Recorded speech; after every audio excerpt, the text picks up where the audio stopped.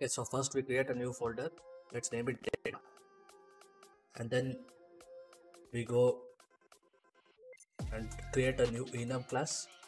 Let's call this distance enum. We'll add two new enumerators.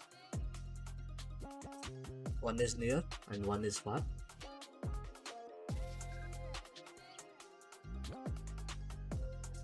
Let's give a description for both of these enumerators, saying that the dragon is near and the dragon is far. Now let's go to the dragon PT and go to our previous created method of set blackboard distance.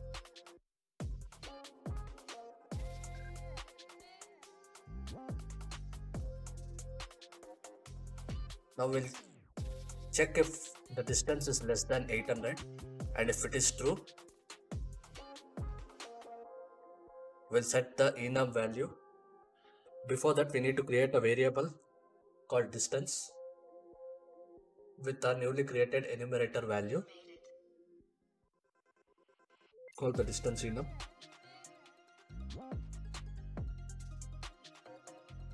Let's set the enumerator value near, and if it's false, we'll set it as far. We then need to set a blackboard value of the same. So in our controller, there's a handle called get controller, get blackboard. So this gets the blackboard of the current controller, and from this we can set the enum as set value as enum. We then need to drag our enum value, which is the distance, into it. Now we need to create a new variable called string and name it distance string. Let's compile and save this. Note that you need to provide the name similar to what you provide in the blackboard. In our case, it's distance. After setting value as enum here, we go back to our behavior tree.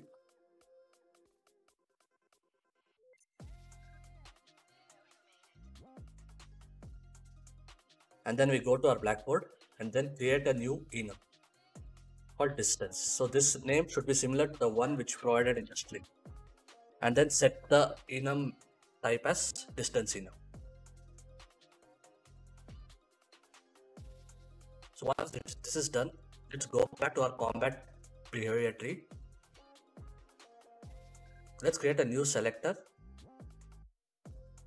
Drag the calculate distance to the current selector.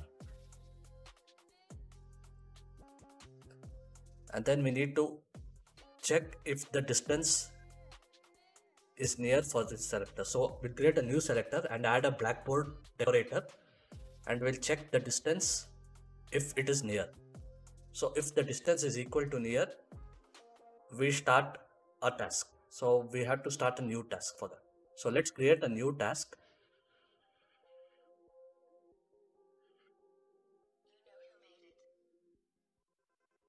Let's name it BT task underscore claw attack.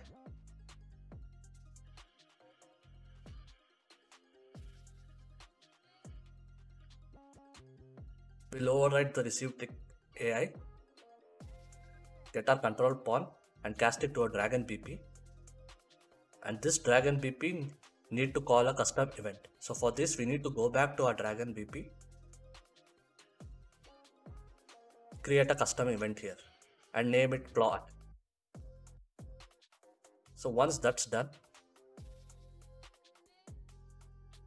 let's go back to our task and then call the claw attack event here. So once that's created, we'll just finish execute with success.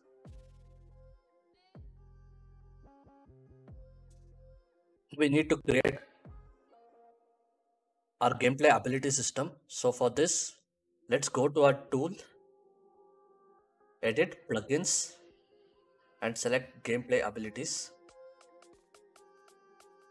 Let's click on this and then restart our engine.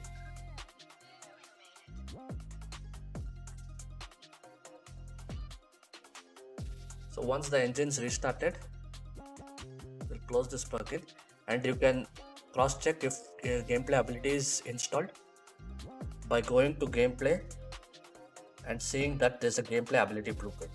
That means the plugin has been successfully installed. Now we need to go to a dragon BP and to our dragon character. In this class, we need to create two public variables with view property, visible anywhere, and it should be a blueprint read write. Let it be of type view ability system component. In order to use view ability system component, you have to have two includes, ability system interface.h and ability system component.h. We will then have a getter method called get ability system component, which basically returns the ability system component. Let's go to our CPP and then in the constructor create the ability system component. For this, you need to create default subobject of ability system component, and in brackets you need to give ability system comp.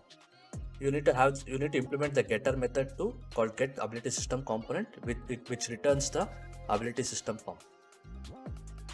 Now create another method with view blueprint callable. View function should be blueprint callable and it should be acquire ability. This one takes a gameplay ability, which basically in the ability system component, any gameplay ability which is sent will be acquired by the ability system component, and you can use it anywhere. So once you create the acquire ability method,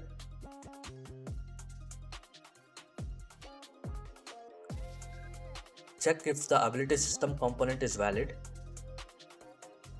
If it's valid, you need to check if the character has authority, which means if the character is the one controlling, and if it has authority, then you use the ability system component and you use the method called give ability, where you send in an f gameplay ability spec with ability to acquire. So this line basically gives the ability for the ability system component to acquire, and you can use this any ability which is sent in. So before compiling the code, we need to add two new tags called gameplay abilities and gameplay tags. Now let's compile the code.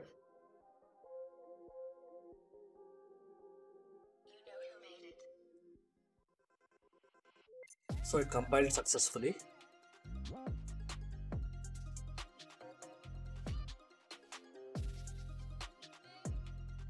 Now we go to our dragon underscore BP and then use the function which was blueprint callable called the acquire ability. So before that, we need to create a new folder called gameplay ability, and then we need to create a new gameplay ability class. So let's name this GA underscore claw. Let's save this. So we then go to our dragon underscore BP and use the acquire ability class. This is a C++ class and we use GA claw as ability to acquire. Now we have the claw attack custom event. We drag our ability system comp and use try activate ability by class and use the ability GA underscore claw to activate. That basically activates the ability class. So in the ability class, we have this cost gameplay effect class, we have cooldowns, we have ability tags. So let's give our ability tag as dragon attack claw. So cooldown, so once we do, let's print something like claw attack in our ability class. So on playing, the dragon enters into combat mode. And so before that, we need to call the claw attack. So let's call the claw attack as a task. So once the task is being called, let's run the game again. So after the dragon enters into combat mode, you can see that the claw attack debug is being printed. So now we need to add a new decorator called the tag cooldown, and we can give the tag cooldowns dragon attack melee. So this basically checks for dragon attack melee and assigns a cooldown duration of 3 seconds. So if we play the game now, As you can see, once the dragon enters into combat, for every 3 seconds, the claw attack will be triggered.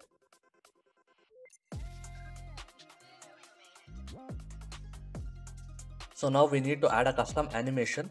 Let's use our claw animation. Let's duplicate this animation and name it as dragon claw animation. We need to then drag it to our AI folder, and then we need to create a montage.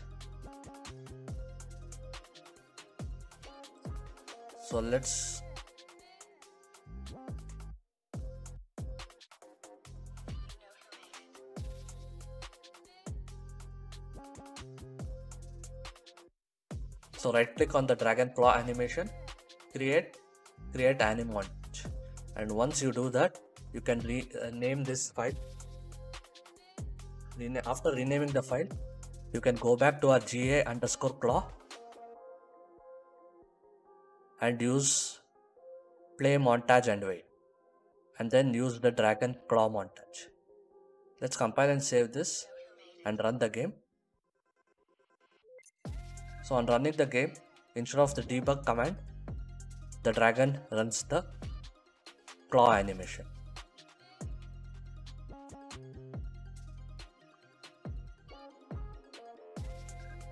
So let's summarize. So we go to our behavior tree, which is the combat PT, and in combat PT we have a task called claw attack. This task will be called based on a service, which is the calculate distance. This calculates whether the dragon and player are near to each other or far from each other, and we set the enum here, and once the enum is set, we call this particular selector, and then the claw attack is called for near. Once the claw attack, we have in our dragon character we have the custom event, and this custom event activates the ability by class, which is ga_claw. ga_claw is a gameplay ability class. What's a gameplay ability blueprint? It basically has a blueprint which is has ability tags. It has a cost gameplay effect class which does damage and other information. It has a cooldown effect gameplay effect class which does cooldown and other information. And in this gameplay ability class, we are just playing the animation for now. We also have this tag cooldown enumerator, which basically has a cooldown tag called dragon.attack.melee.